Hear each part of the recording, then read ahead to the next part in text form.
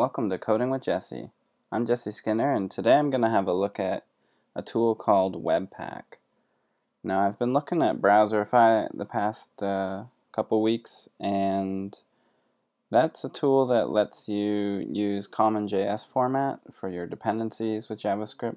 So you can write your JavaScript using a bunch of different files, modules, have them depend on each other, and then use the tool to kind of combine them into one giant file.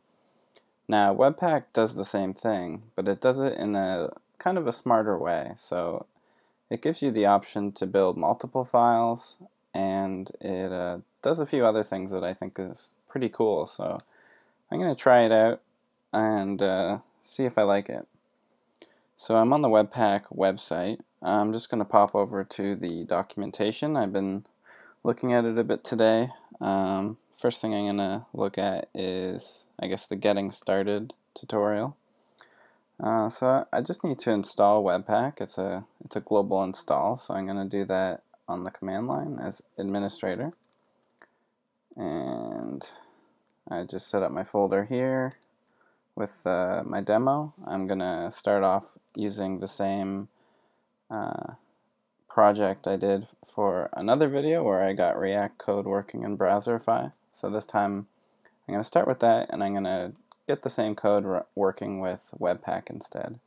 So let me just install Webpack. I'm not sure how long it'll take, maybe a few seconds. And one thing I like with Webpack is it has a config file, so you can sort of set up your project and tell it how you want the different types of files to be handled. And I think it gives a lot of flexibility. It lets you use common JS that Browserify also uses. It lets you use AMD, which is what Require.js uses. It also lets you use ES6 imports, which are kind of futuristic, and I haven't used them before, but it's something I'm considering using.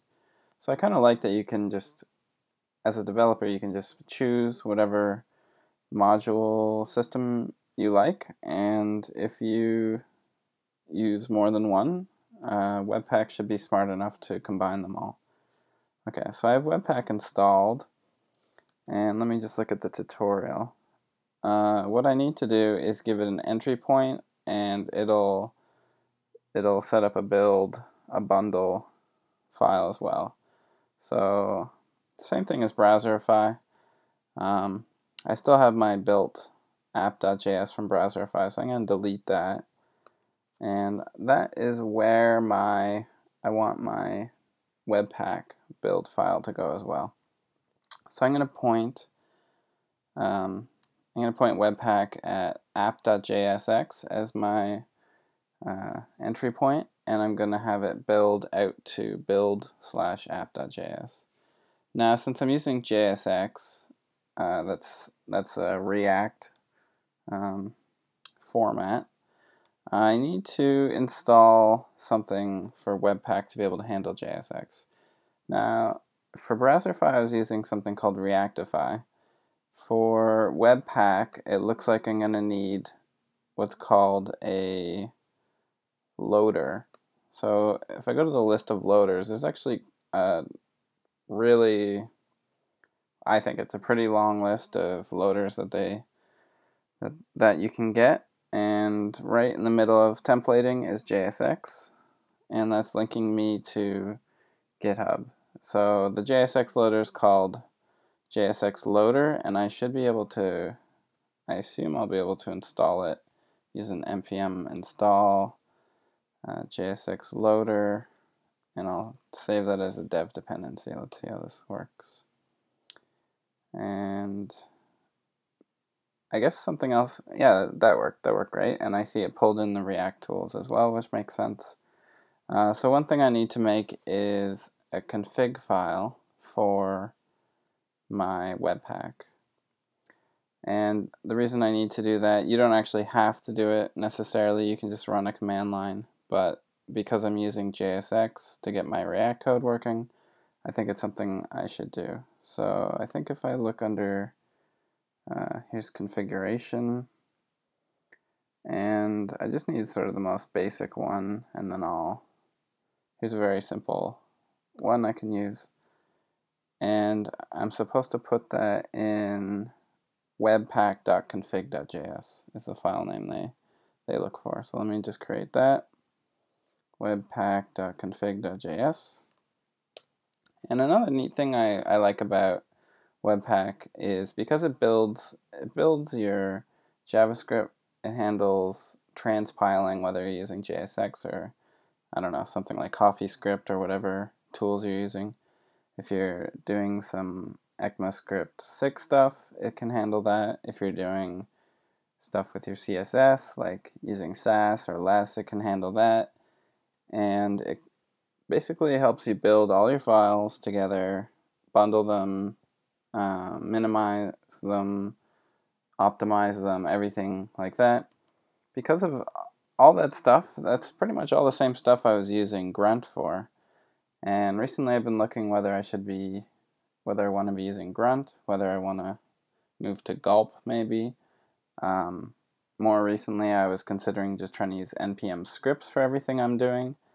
And it kind of looks like with Webpack, it's going to be doing pretty much everything I need to be doing from the command line. So I might be able to get away with just using NPM scripts with Webpack. And so in that case, my Webpack config is going to kind of replace what would have been my grunt file or my gulp file. It's going to be sort of a single config file for my project that says where all my source code is, where I want it to be built, and all that sort of thing. Okay, so just looking at my Webpack config, it has this __ dir name. I don't think I need that, but let me just look at the website. Just so, yeah, I don't think I need that. I think I can just get away with using +/. So I'm going to do +/. Okay, I don't think I need a context. I'm going to do / source app.jsx. That's my entry point. You can have multiple entry points with Webpack, which is pretty cool, but for now I just have one. My output is going to be, I'll do / build, and that's the path, and then my file name will be app.js. So I don't think this will work yet because I haven't wired in my JSX loader. So if I pop back over, let me search JSX loader, and there it is. And what I need to do is I need to define a loader. Now in the configuration for Webpack, I know it talks about that. Let me search for loader. It's probably not the best page to be looking through because it's a complete reference for the configuration. So if I go to using loaders, yeah, this will have what I need. So they kind of talk about how to use different loaders. See, one way you can do it is in your require statement, if you're using CommonJS, you can specify that you want to use a particular loader for a file. But what I think is more flexible is to just use the file name itself to decide which loader you want to use. So here they have an example for Jade, that any files ending in .jade, they want to use the Jade loader. So I'm going to do something quite similar, except I'm going to make sure that all my JSX files are going to use the JSX loader. So I'll change Jade to JSX, loader to JSX, and I'll just remove the rest of this. I don't need that right now. So I'm just gonna double check. Okay, they say to use JSX-loader on the JSX loader page, so I'm gonna do what they say. Not sure if I need that or not. Kind of conflicting, but okay, let me just review. It looks pretty good. I should be able to just run Webpack, and I have no idea if it'll work, but let's find out. So webpack, it didn't work. It's telling me that in my config file there's an output with a colon, and it's not expecting that. So let's have a look. Output with a colon. I don't see why that would be a problem. Does it want the, if this is JSON, no, it's not looking for, oh, I think I need to do, I remember in the webpack getting started page, they mentioned, where is it? Oh, I don't know where it is, but somewhere they mentioned, oh, here it is. Okay, so I need to have module.exports equals my code. So let me put that at the start. The error message didn't mention anything about that, but it's freaking out over something that seems normal, so I'm just assuming it's that. So let's see if that made a difference. Okay. Yeah, this seems better. I see some errors, but at least it's running something. So it's telling me there's an error in app.jsx, cannot resolve module React. So when I try to load React in my source app, it's breaking. Now React should be available because it's in my node modules. So I wonder if there's something I need to work out. Maybe something is mentioned in the webpack webpage. So I'm just gonna look for something about using npm with webpack. I see Node.js API. I don't think that's what it's about. Let me just search Google. Google will probably tell me something. So npm, I guess what I'm looking for is node modules with webpack.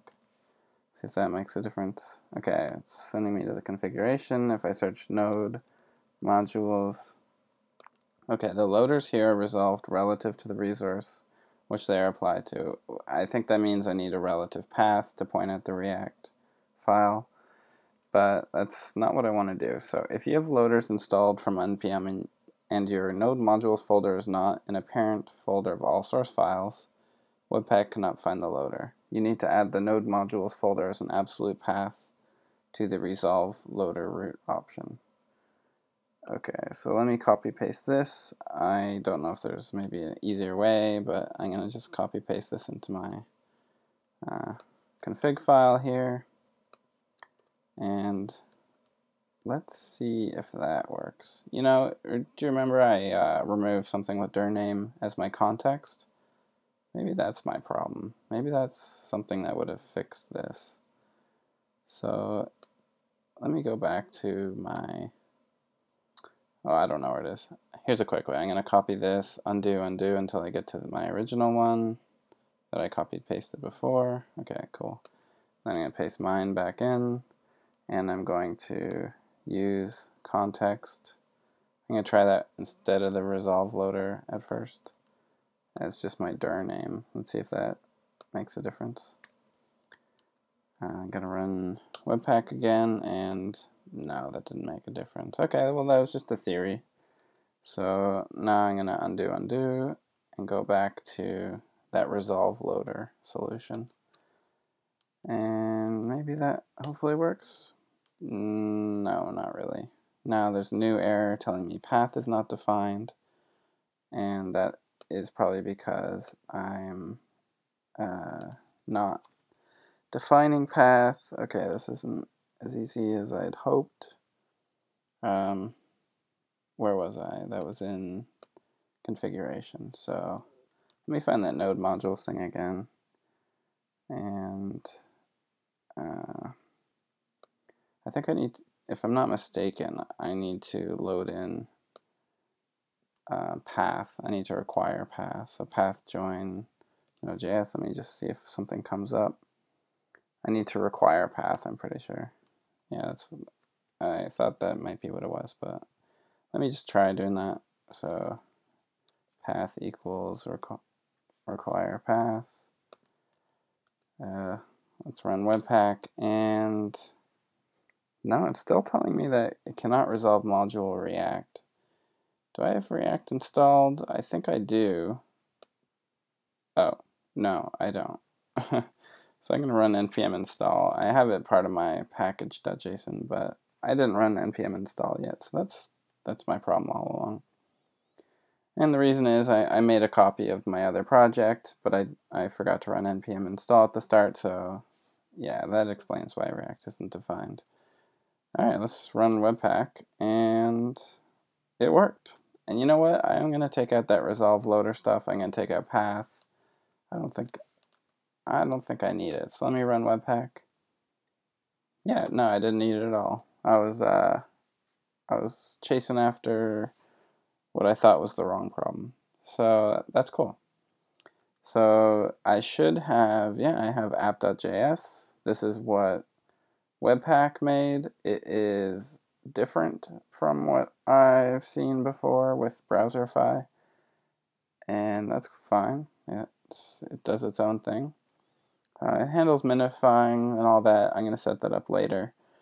Right now, I'm just going to try this out in a browser. So I have build, it's already pointing at app.js, and I should be able to load React Webpack demo that I've set up. Oh, I have this in a subfolder now. Coding with Jesse subfolder. What am I doing wrong? React Webpack demo. Oh, source? Oh, my web server is not started, so let me start that up. And refresh. Okay, yeah, it actually worked. Cool. So I had some, problems I've ran into, but was able to get through those. Turned out to be really stupid things on my side. Webpack itself worked really well. And yeah, I'm looking forward to using it and trying out some of the other, what do they call them, loaders that come with it. And yeah, it seems like a very promising thing.